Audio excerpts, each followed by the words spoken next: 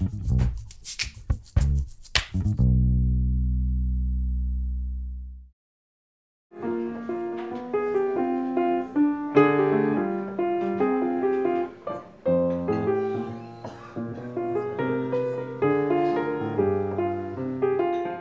is the way I really feel about it, is that I'm within the music.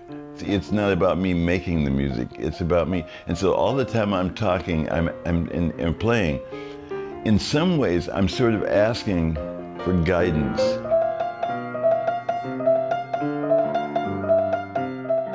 Not with any specific thing or anything in mind, just allowing the music to take over.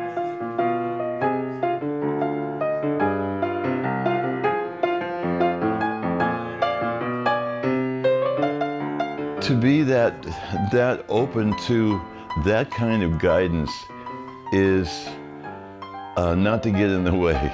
Get out of the way. Do not let your mind get in the middle of this one, okay? Okay, this is about flow. Let the waters flow.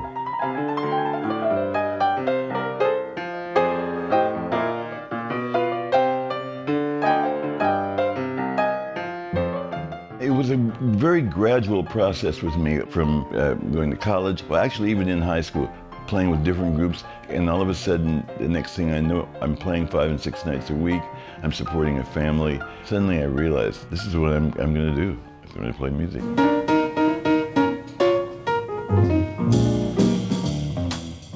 The most popular album over the years has been the Live at the Doubletree Inn album for many reasons. One, because of the popularity of the inn itself while we were there, but also because of the diversity of the material that we were doing at the time and the exposure to so many people from around the world.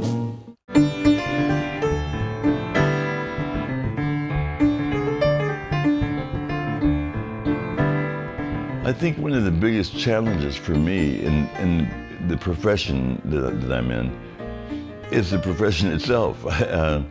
There have been many changes in terms of the venues that one can play. 30 years ago, you were working 5 nights and 6 nights a week. Now you're not able to find clubs that are established to play music all through the week. There's a lot more electronic stuff now going on. Yeah, I think that yeah, there's some challenges to it.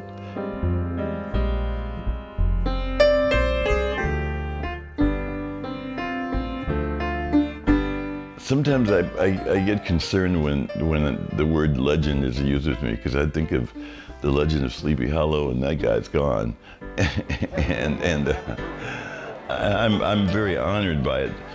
But again, to me, I'm personifying what the music is to someone, and that's fine. But I don't ever forget inside myself, it's not about me, it's about the music itself. I was practicing one time when I was really young, and I had a old guy standing there watching me, and all of a sudden he says, "Hey kid, do you know the most important thing about playing music?" And of course I'm indignant that this guy would interrupt me. And I said, yeah, your fingers, your hands, your chops and everything. And he goes, "No." And I said, "What do you mean no?" He goes, "Listening." And I, of course, again, being young, I said, "I listen." And he said, "I didn't say hearing. I said listening." And I said, what? Now I'm really intrigued. What's the difference between listening and hearing? And he said, "You hear with your ears, but you listen with your whole being." Probably the greatest musical lesson I've ever had in my life.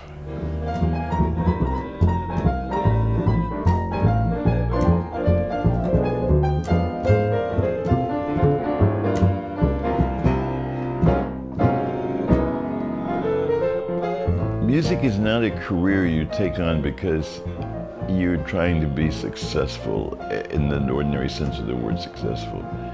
It has to be a love. It has to be a deep, and in fact, it has to be a love that goes even beyond your own understanding of that love.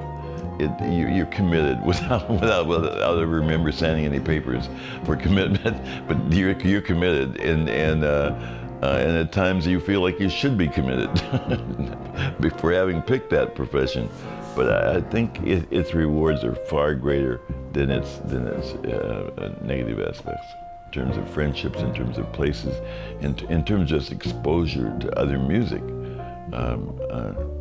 It's been very good that way. No regrets. So I wish I'd practiced more.